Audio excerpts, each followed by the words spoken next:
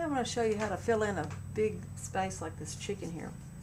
Before I learned how to paint proper with the right, brushes and the right methods, and I'd watch my mother when I'd try to teach her, and she'd be like going on an edge like that, and a whole bunch of little bitty strokes, and be kind of choppy, which, it wouldn't matter with the chicken, but still, why not use a big brush that you've got loaded up, and then you can take it and you can fill in this huge big spot right here, see?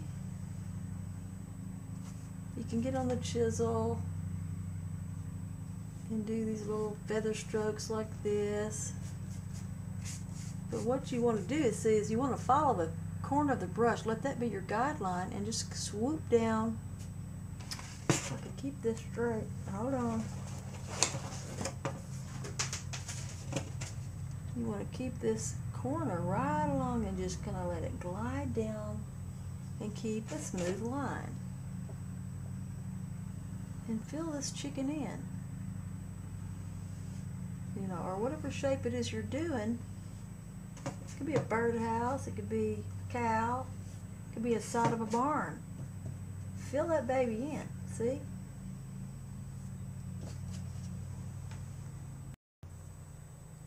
This is a soft grip 3/8 inch series 190 very long angular brush. I was told it was for ribbons. Let me see here.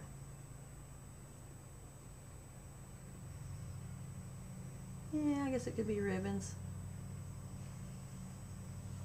If you wanted to make ribbons. I'm not real crazy about making ribbons with it. I've done it before and I thought it was really pretty cool, but here's what I do with it.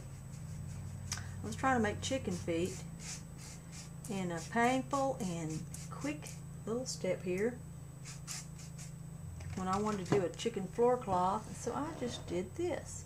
1, 2, 3. You want to get them right. 1, 2, 3. Make the one in the middle longer. That's a chicken foot.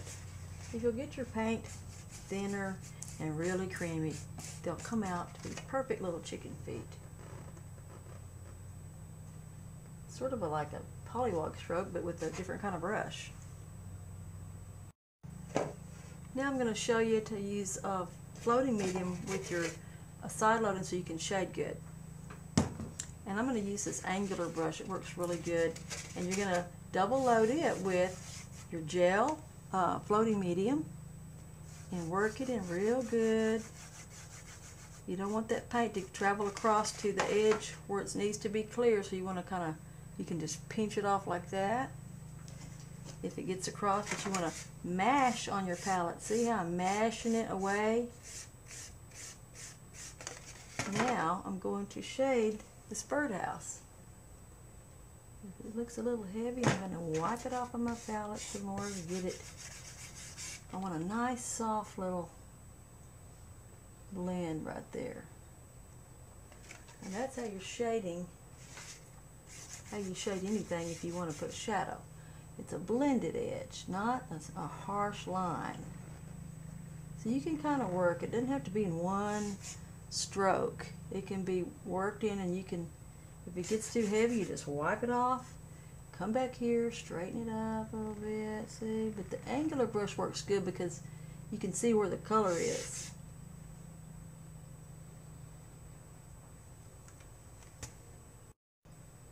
I'm using a long, sort of a more fat, round, it's not really a round brush, it's more like for lettering. And I'm going to finish this out with a roof. I'll go back and shade that later, but I just want to do some little lines and show you how to get this birdhouse up on a stand. We'll make a little topiary out of it. So I'll put this little branch. It needs to be kind of like a branch, so it just needs to be crooked and everything. And now I'm going to do this little crooked branch going down.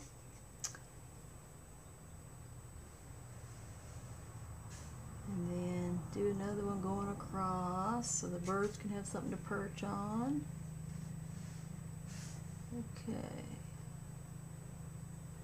Now I'm going to do my brush real thin with paint and with water. And let's see, if I get up on the tip real good, I'm going to do some little vines in and out. You can use a smaller brush for this, but I really like the way this one handles. It holds paint good and it's easy to control.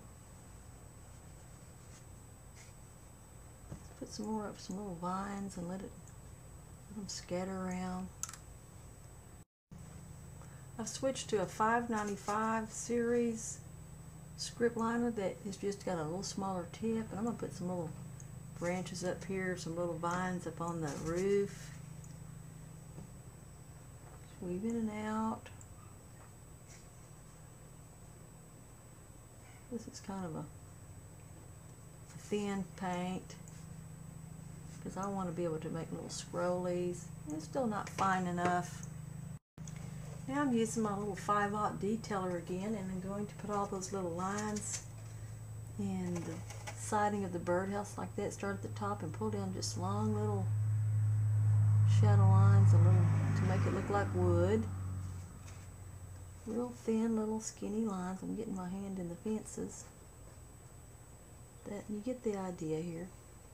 Just you want to put some little lines in the sea. You have to do your shading and your highlighting first, and then go back and put your little details on. Okay, y'all have got to find a brush like this. This is the skinniest, little flattest, cutest little brush you've ever seen. You can make the tiniest little bitty checkerboards with this if you wanted to. It's actually a lettering brush, but Royal Soft doesn't make one this small. It's a 1/4 inch. But look how great little flowers you can make with this. Little tiny, you know, just perfect little 5 petals if you want. You can set it down any way and it comes out right. But see, like if you want to do sit down leaves with this brush, this would be perfect. Check with me on my website or email me to find out exactly where you can get this brush. It's just a must-have.